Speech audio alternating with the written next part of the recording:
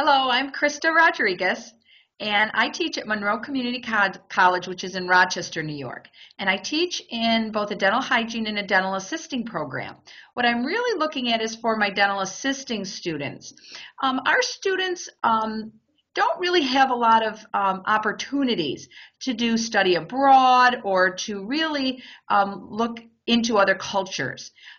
They do some clinical assignments in some areas that really have a diversity of culture, and sometimes they're a little taken aback by that. They're not quite sure of how to handle people from different cultures. So I'm interested in providing an opportunity for them to meet people from other cultures, to look at dentistry or specifically dental assisting in maybe a different cultural context.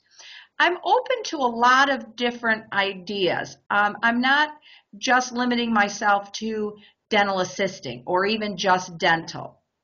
I had some ideas about branching out and having our students take a look at maybe looking at dental health in different cultures, maybe looking at the ideas of what people think about dentistry or dental health in other cultures.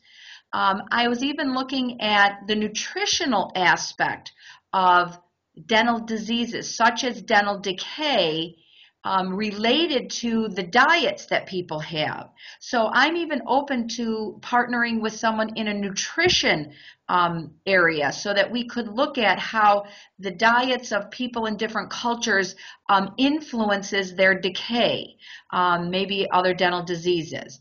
I'm even interested in as a sociological aspect of how the ideas of dental disease or dental health influences people's ways they take care of their teeth. Are there differences there? And then I'm also even looking at, if possible, I didn't see a lot of people actually in the health fields, particularly not in the dental fields. But I thought even as a very simple project, I'd even be interested in looking at having my students partner with dental assistants in different countries and to see how their role is. What do they do as part of their jobs? How do they feel about their education? What do they need to be as an educated dental assistant in a different country? So I'm even looking at, I'm open to a lot of different things. So I'm hoping that I can find a partner that might be also interested in either the dental aspect of it or the sociological aspect of dentistry or health.